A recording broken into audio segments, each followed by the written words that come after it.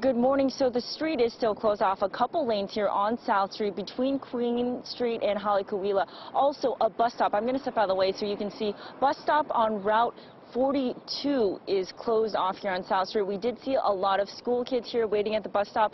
The bus, though, did stop in the middle of the street here to let those kids on. That did back up a lot of traffic that was behind the bus, but that bus does seem to be trying to at least let customers on to the city bus. Here on South Street, the water has stopped, but BWS crews just got to the location.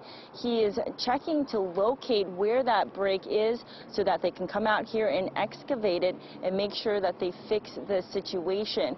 We do have to tell you that there are 11 businesses in this area that are affected. The Hawaii State Federal Credit Union is affected, and the man there was saying that there are 130 employees there, and he's going to have a lot of trouble with about 14 bathrooms. They're going to have to provide water to those services and facilities there. Also, there's a senior assisted living building here that may be affected, and also a Toyota service. Also, of course, the fire department headquarters will be affected here, and the deli shop here. This was all reported about 2:30 this morning, and right now the Malco bound lanes, just about 2 of them are closed, but does seem like traffic is still coming through here, so you wouldn't really have to take any of these alternate routes because it doesn't look clogged up here.